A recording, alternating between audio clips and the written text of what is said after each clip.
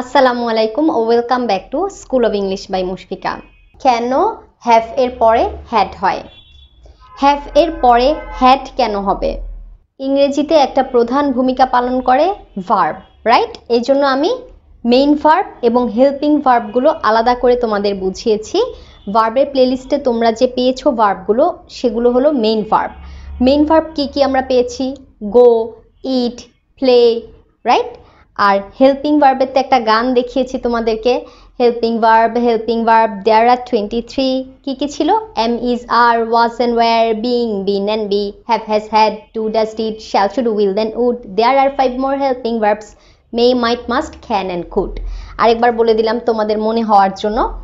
তো এখন মনে রাখো, মেইন ভার্ব আর হেল্পিং ভার্ব দুইটারই ভূমিকা আছে সেন্টেন্সে, কিন্তু যখন দেখবে একটা সেন্টেন্সে মেইন ভার্ব নেই, মেইন ভার্ব যদি না থাকে, তখন এই হেল্পিং ভার্বটাই মেইন ভার্ব হয়ে যাবে। আজকের এই লেসনে এটা বলাটা খুব ইম্পর্টেন্ট, কারণ এটা দিয়েই তোমরা বুঝবে কেন হ্যাভের পরে হ্যাড হয়। এখানে দেখো ভার্বগুলো আমি লিখেছি। ইট, এইট, ইটেন। ইট, এইট, ইটেন এটা মেইন ভার্ব। ইট, এইট, ইটেন। যদি তোমরা দেখো হ্যাভ যখন মেইন ভার্ব হিসেবে ইউজ হয়, তখন এটার ভার্ব টু কি? Had, had. তাহলে হ্যাভ, হ্যাড, হ্যাড। এখানে যেমন ইট, এইট, ইটেন, এখানে হবে হ্যাভ, হ্যাড, হ্যাড। এরপরে সেন্টেন্সগুলো দেখো। I eat. আই ইট একদম সিম্পল একটা সেন্টেন্স, আমি খাই। I eat. এখানে ইট কি? Main verb, right? ইট হচ্ছে এখানে main verb. I am eating, আমি খাচ্ছি। এখানে দেখো আই অ্যাম ইটিং, এখানে ইটিংটা মেইন ভার্ব, আর এখানে যে অ্যাম এসেছে, অ্যামটা হেল্পিং ভার্ব। তাহলে আমি খাচ্ছি, এই আমি খাই থেকে আমি খাচ্ছি। খাই বলতে বোঝায় রেগুলার একটা অ্যাক্টিভিটি। প্রতিদিনই আমরা সকালে উঠি, আমরা নাস্তা করি, আমরা খাই, রাতে আমরা ভাত খাই। কিন্তু এই মুহূর্তে যদি বলি আমি খাচ্ছি, তখন আমাকে অ্যাম ইউজ করতে হবে। তাহলে সময়ের যে ব্যবধান, আমি খাই থেকে আমি খাচ্ছি হয়েছে, এটার জন্য যে অ্যাম এসেছে, এ আমাদেরকে হেল্প করছে, তাই এটা হেল্পিং ভার্ব। তাহলে আই অ্যাম দিলে ইটিং হয়ে যাচ্ছে। আবার যখন বলবো আই অ্যাম হ্যাভিং ব্রেকফাস্ট, এর মানে আমি নাস্তা করছি। I am having breakfast. আমি তোমাদেরকে অনেকগুলো ভিডিওতে বলেছি, একদম বাংলা টু ইংলিশ করে তোমরা ট্রান্সলেট করবে না, তাহলে ইংলিশের যে সেন্টেন্সের মিনিং, সেটার আসল অর্থটা তোমরা বুঝতে পারবে না বা ভালো লাগবে না। যখন কোনো ইংরেজি ম্যাগাজিন পড়বে বা নিউজ পেপার পড়বে, তখন দেখবে অনেক ধরনের ওয়ার্ড থাকবে, যেটা যদি একদম শাব্দিকভাবে বাংলা করো, তাহলে তোমরা কিন্তু সেই মজাটা পাবে না পড়ে। তো এখানে দেখো আই অ্যাম হ্যাভিং ব্রেকফাস্ট মানে আমি নাস্তা করছি। এখানে হ্যাভিং অর্থ কিন্তু ইটিং অর্থ, যেমন নাস্তা করছি বা নাস্তা খাচ্ছি, সেটাই বোঝাচ্ছে আই অ্যাম হ্যাভিং ব্রেকফাস্ট। তাহলে তোমরা আই এম ইটিং ব্রেকফাস্ট না বলে এটাও বলতে পারো আই এম হ্যাভিং ব্রেকফাস্ট। যখন এম এর সাথে হ্যাভিং হচ্ছে, এখানে কিন্তু হ্যাভটা মেইন ভার্ব হয়ে যাচ্ছে, আর এম হ্যাভকে সাহায্য করছে M. I am having breakfast. এরপর দেখো আই হ্যাভ ইটেন, আমি খেয়েছি। এটা কখনকার কথা? যেটা একটু আগে শেষ হয়েছে। মনে করো এই ভিডিওটা তৈরি করার একটু আগে আমি খেয়েছি, এই ক্ষেত্রে বলতে পারি আমি আই হ্যাভ ইটেন, কাজটা একটু আগে শেষ হয়েছে। তখন আমরা ইউজ করব ভার্বের থার্ড ফর্ম। এই যে এই ফর্মটা আমরা ইউজ করব, আই হ্যাভ ইটেন, আমি খেয়েছি। আবার যদি আমরা ইটেন না বলে হ্যাভের মতো করে ইউজ করি, তখন হবে আই হ্যাভ হ্যাড, কারণ হ্যাভের ভার্ব থ্রি হলো হ্যাড। যেরকম ইটের ভার্ব থ্রি ইটেন হয়েছে, হ্যাভের ভার্ব থ্রি হবে had.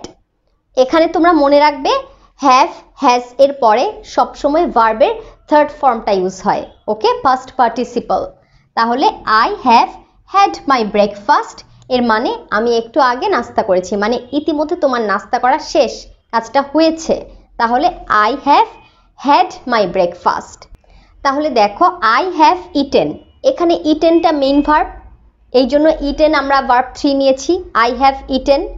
R I have had my breakfast, এর মানে এখানে হ্যাভ ছিল মেইন ভার্ব, তাহলে হ্যাভের ভার্ব থ্রি হলো হ্যাড।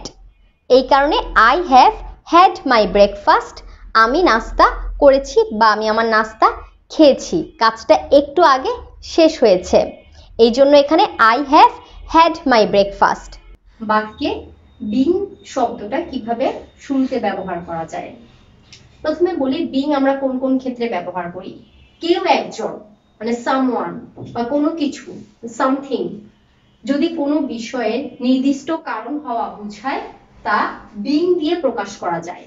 তার মানে সামওয়ান বা সামথিং যদি কোনো নির্দিষ্ট কোনো বিষয়ের কারণ বোঝায় তখন আমরা বিং ইউজ করি। সিন্স মানে কি? যেহেতু। অ্যাজ মানে হিসেবে বা যেহেতু। বিকজ মানে কারণ। এই সিন্স, অ্যাজ, বিকজ এর পরিবর্তে বিং ব্যবহার করা যায়। হওয়া অর্থে বিং শব্দটি ব্যবহার করা যায়। তাহলে এখন আমরা উদাহরণগুলো দেখি। Being honest. Being honest means being truthful. সৎ হওয়া মানে সত্যবাদী হওয়া। সত্য কথা বললে তো আর কেউ কোনো পাপ কাজ করবে না, সবসময় সৎ পথেই চলবে। তাহলে সৎ হওয়া মানে সত্যবাদী হওয়া। এই কথাটা বলা যায় being honest means being truthful. Being a Bangladeshi, I love my country. Bangladeshi হিসেবে আমি আমার দেশকে ভালোবাসি। Being a Bangladeshi, I love my country. এটাকে আবার আমরা দুই ভাগ করতে পারি। I am Bangladeshi, I love my country. আমি বাংলাদেশি, আমি আমার দেশকে ভালোবাসি। এখন আমরা একটা বাক্যের মধ্যে বললাম being a Bangladeshi, I love my country, মাঝে একটা কমা হবে। Being a Muslim girl, I pray 5 Times. Muslim girl হিসেবে আমি 5 ওয়াক্ত নামাজ পড়ি। Being a Muslim girl, I pray 5 Times. Being ill, he could not continue his job. Being ইল মানে অসুস্থ হওয়ায়, তাহলে এখানে কারণ বোঝাচ্ছে, যেটা বললাম বিকজ এর পরিবর্তে হতে পারে বা সিন্স এর পরিবর্তে। যেমন সিন্স হি ওয়াজ ইল, যেহেতু সে অসুস্থ ছিল, he could not continue his job. তো এখানে সিন্স না বলে বলা যায় being ill, he could not continue his job. অসুস্থ হওয়ার কারণে, এখানে হওয়ার লিখেছি, এখানে হওয়ায় লিখতে পারি। অসুস্থ হওয়ায় সে তার চাকরি চালিয়ে যেতে পারেনি। কন্টিনিউ করা মানে কোনো কাজ চালিয়ে যাওয়া। 4 নাম্বারটা দেখি। Being an English teacher. একজন ইংলিশ টিচার হিসেবে being an English teacher, I teach them how to speak English. আমি তাদেরকে কিভাবে ইংরেজি বলতে হয় শিখাই। I teach them how to speak in English বললেও হবে। I teach them how to speak in English অথবা I teach them how to speak English. Being an English teacher মানে ইংলিশ টিচার হিসেবে। এটা বলা যায় as I am an English teacher. যেহেতু আমি একজন English teacher, I teach my students how to speak English. সেটা না বলে বললাম being an English teacher, I teach them how to speak English. Being a lazy boy, একটা অলস ছেলে হওয়ায়, you cannot finish your study. তুমি তোমার পড়া শেষ করতে পারো না। Being a lazy boy, you cannot finish your study.